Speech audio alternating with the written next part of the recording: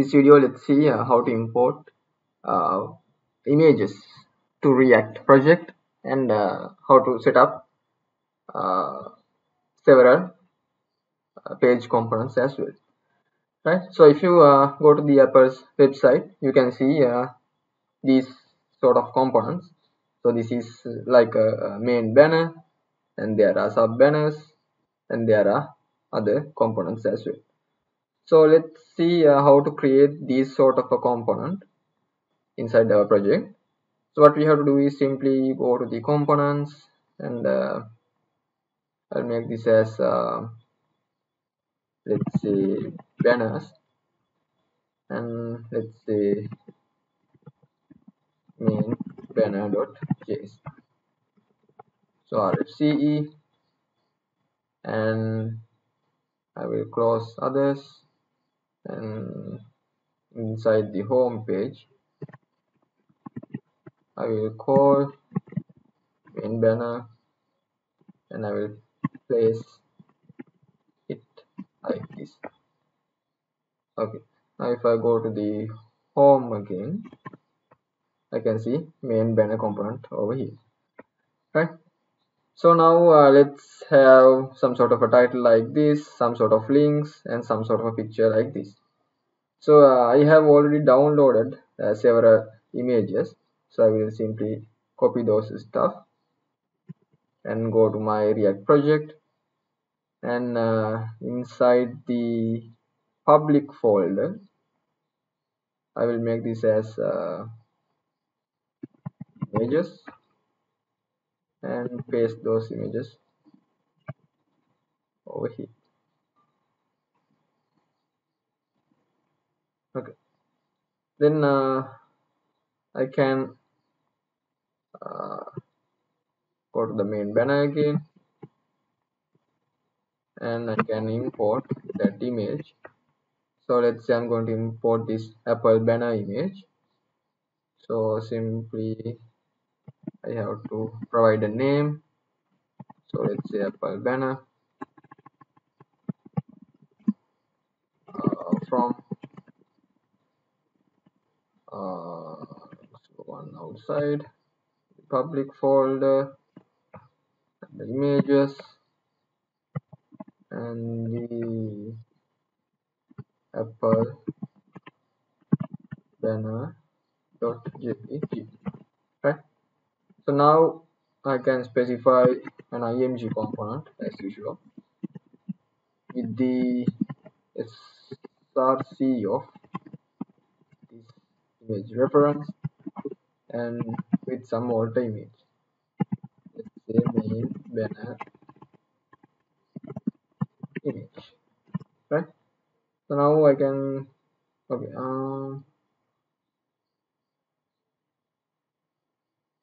images. Okay, I think we can't go outside this directory, so yeah, it's better keeping files inside the src file, right? Otherwise we will have several linking issues. Okay, so now I can move one directory back maybe, so I don't need this public stuff.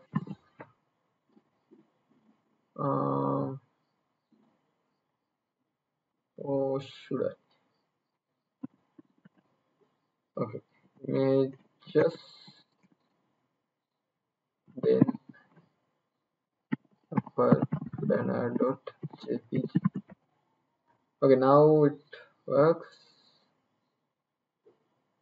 and if I go to the Chrome, now you can see that image like this, but it gives me some sort of error. Alt attribute screen ready tag.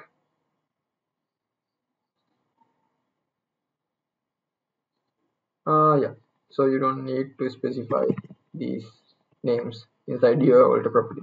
So these warnings comes under ESLint package that rely on this React project.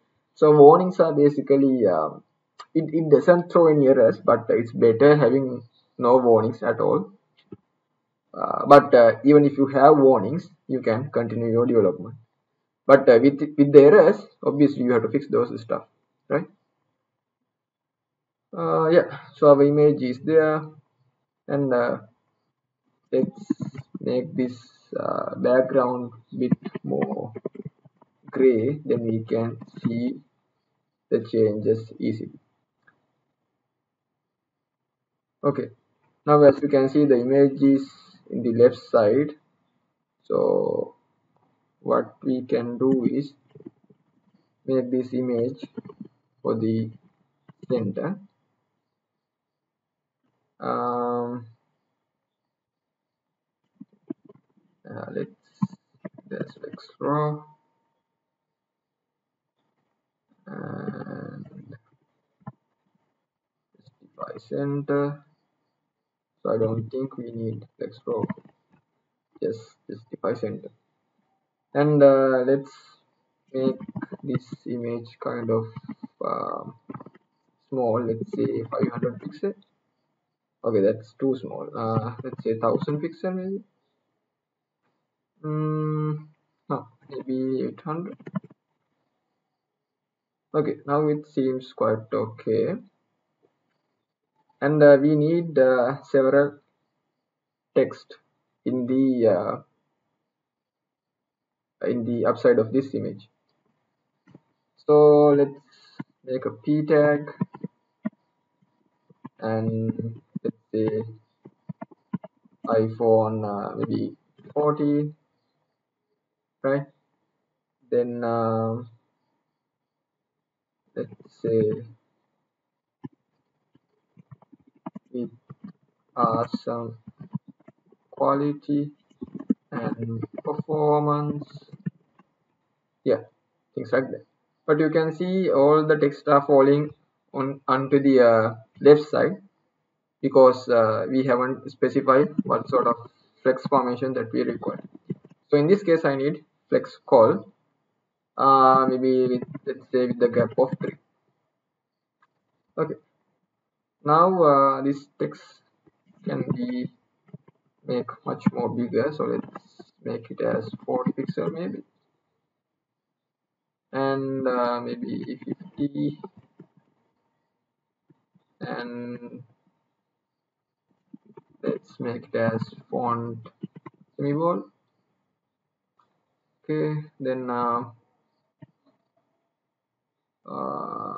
about this one? Okay, so maybe line height,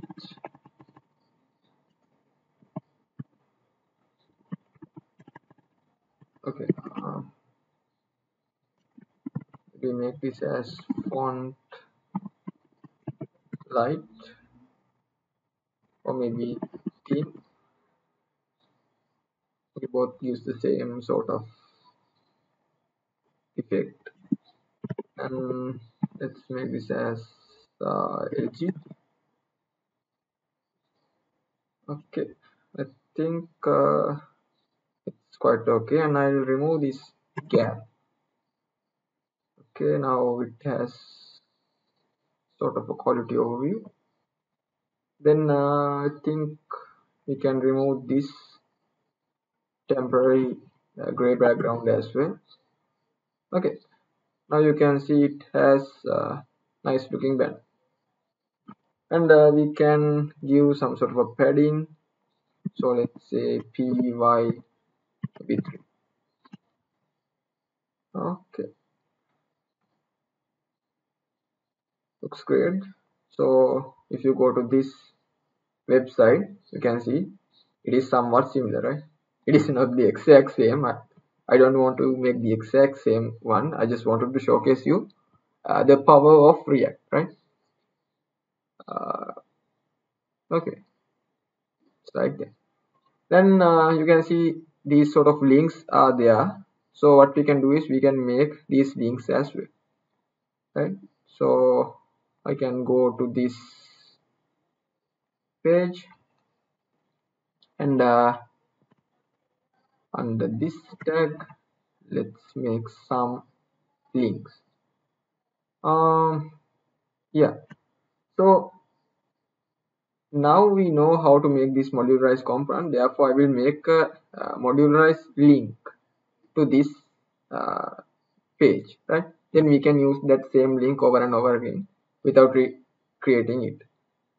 So I will name this as links, and let's say standard link.js, and I will CE and go to the main banner, and I will import standard link, and I will call it over here, right? Now this standard link is over there. Now we can do the changes. So import nav link, and I can make this as a nav link with the two. So I will make the two as path and name as name. So this is the name, and this is the path, right? Now if I go to the main banner, standard link, and the path is basically any path you want actually. Let's say I don't know, let's say iPhone slash iPhone 14 maybe, right? And name is required, so name is let's say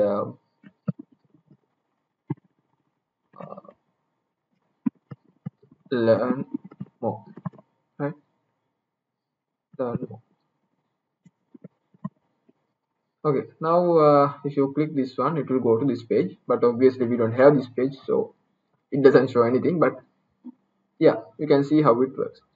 And we can add stylings as well. So I can go to this standard link, and yeah,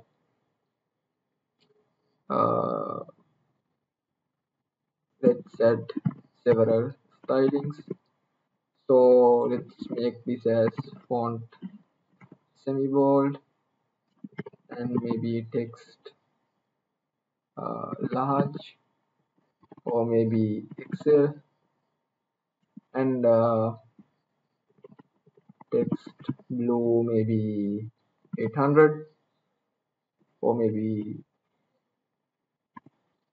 700, and text,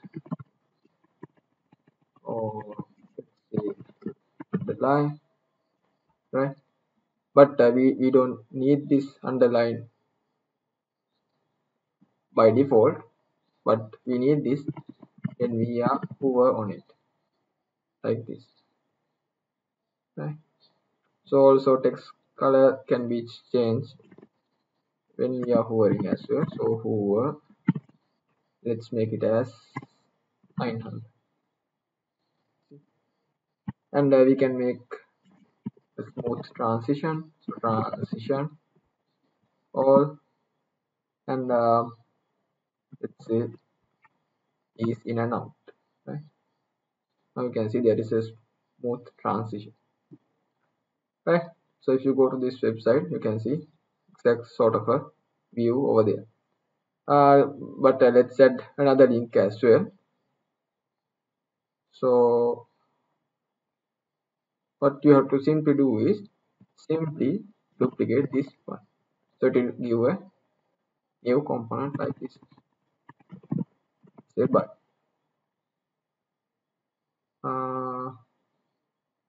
let's make this as but.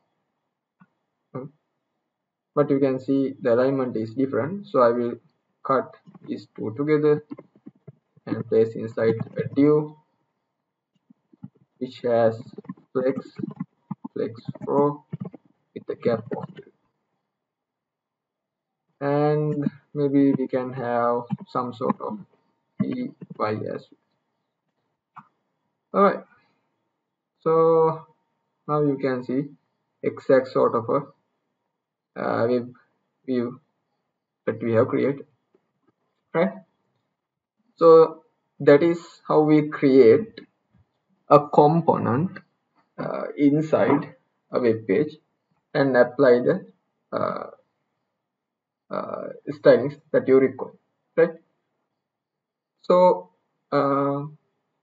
yeah, you can play with these stylings whatever you want. So I just wanted to showcase you what are the capabilities of React, right? So now we have created the banner like this. Then we can create more components uh, as well. So since we have several images, I will showcase you how to create those stuff in the next video. Okay. So yeah, thank you.